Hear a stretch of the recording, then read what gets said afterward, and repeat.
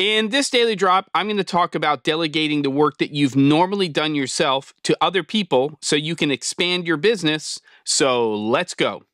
All right, everybody, here we are, and another episode of the Daily Drop. This one is kind of a piggyback to yesterday's episode, where I talked about not stopping when it comes to promoting when you get really busy, because you can easily get overwhelmed, and the tendency is to say, I'm just going to focus on what I have right now, and then I'll find work later on. Well, we know, if you've been doing this for a while, that that generally doesn't work, and that you have to continue to promote and continue to reach out to people. In fact, in some ways, what I do here daily on the Daily Drop, that was 2 dailies, 3 dailies, 4 dailies, you get the idea, for me, is kind of a promotional activity. In fact, when I did a daily, at the time I called them video podcasts, that was called Gearbox for over 3 years, that daily series, 5 days a week, really had a lot to do with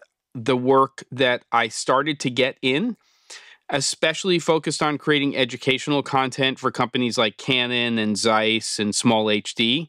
But it was also, for me, an incredible time in terms of growth when it came to learning about stuff, teaching things, and all of that. And here I am doing an updated version of that right now with the Daily Drop. All right, I digress.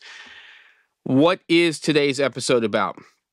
One of the hardest things for me to do, absolute hardest things for me to do, when I started to realize, and I credit again my business partner and my wife for this, when I started to realize that I couldn't take on any more work, was delegating work to other people.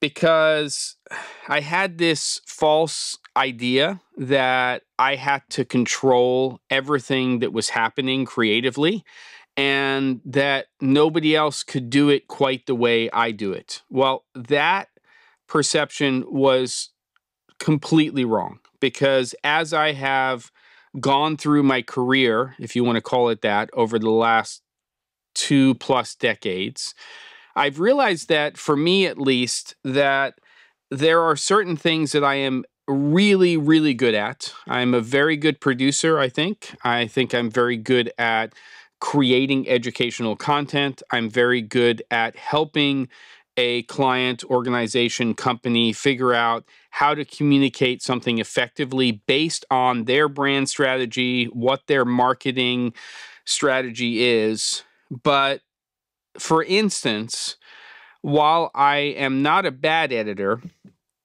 I don't love editing, and there are much, much better editors than me. I am definitely not a bad director of photography, but in projects where I am producing and directing and wearing other hats, there are DPs that are far better than me and can concentrate on that job. It doesn't mean that I'm not comfortable in that role. It just means there are people who have made their career out of that one thing, and some of them are just exceptional. So with that said, what I'm trying to say in this video is there are people who are really, really, really good at what they do. And what you need to do when you start to get busy, or at least you can look at doing, is finding those types of people so that you can delegate that work to them. They'll probably be independent contractors, and you have to start a relationship, and it has to feel right. But it's the, most importantly, idea of letting go and being able to be in a supervisor role. So for instance, instead of being the editor, be the post supervisor.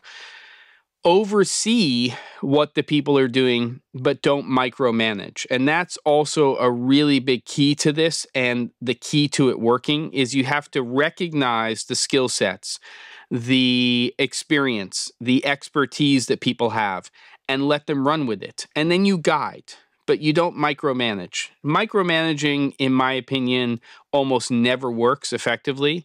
So what I want to just recommend is, if you start to get busier and you have hesitated to hire other people to do jobs that you have normally done, don't, because it is the key to being able to expand and to grow and to take on more business. You just have to find the right people.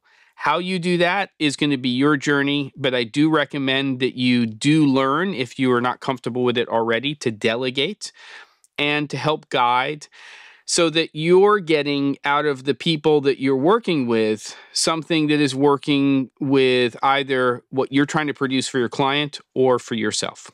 I hope that makes sense. Don't forget to, and I'll see you on the next episode of The Daily Drop.